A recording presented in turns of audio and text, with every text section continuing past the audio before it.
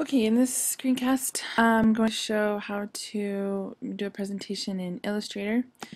So first we'll open Illustrator and start a new document. All this is fine, so I'll say OK. Okay, and let's see, we want to make sure this is,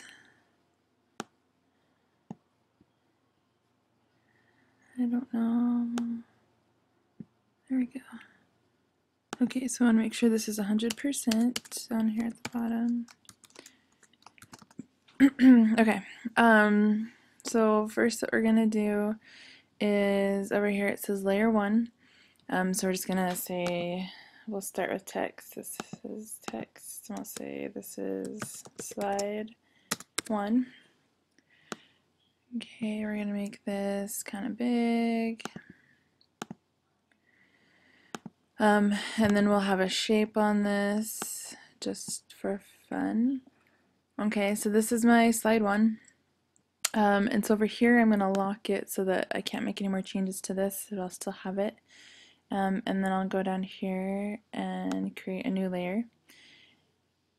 And so I'm going to rename this slide 1, and this is going to be named slide 2. Okay, in slide 2, first we have to get rid of all of this, so I'm just going to block it off, just like that. And then I'm going to write on this slide 2, and we can't see it, but if we change the color to white, we'll be able to see it there. So in essence, what happens over here is this is how we control the slides. So here I have slide 1, and then I click on this and I have slide 2. And this is how we will do presentations in Illustrator.